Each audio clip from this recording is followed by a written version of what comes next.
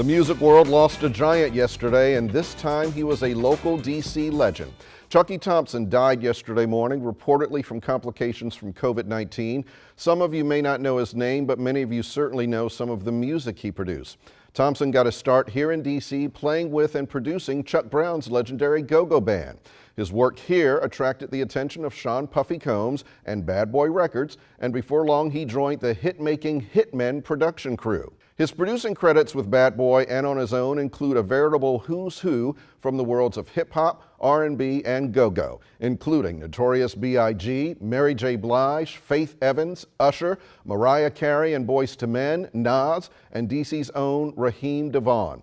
Thompson recently appeared in the Netflix Mary J. Blige documentary, My Life. According to Essence magazine, he has recently been working on a documentary about his life and DC's go-go music scene.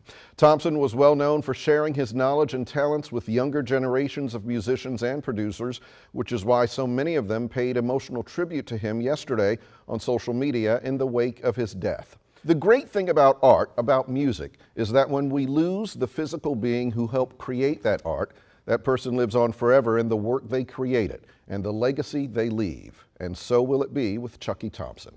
Our condolences go out to Chucky's family, friends, and colleagues that he worked with. May he rest in peace. We'll see you tomorrow.